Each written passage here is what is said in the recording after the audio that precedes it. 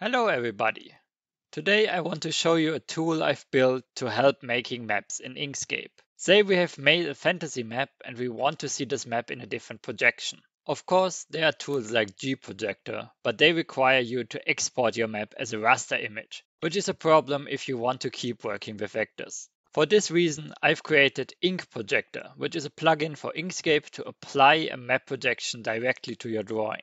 After the installation, you'll find an additional cartography menu under the extensions header. Here you can see all the map projections that are currently supported.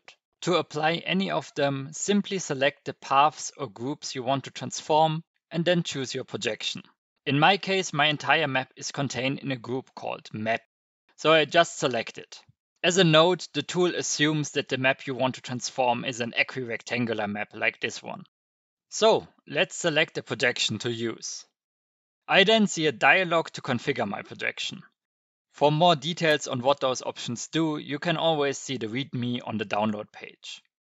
Once I'm happy with the settings, I simply click Apply, or I can even use the live preview to see the result as I change the options. It might take some time depending on the complexity of your map.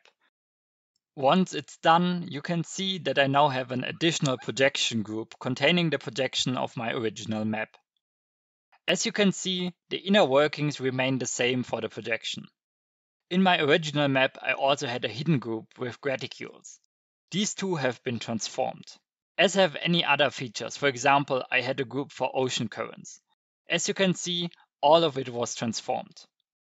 As mentioned before, this is a full vector transformation, meaning that the new projection can also be edited in Inkscape.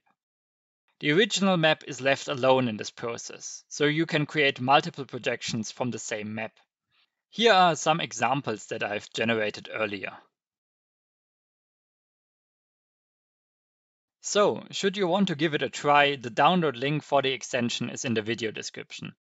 It's completely open source, so if you want to see how I've built it, just have a look. There you can also find a guide on how to install it, as well as a detailed explanation on the individual options. I hope you give it a go, and if you have any questions, feel free to leave a comment below. Thank you for watching.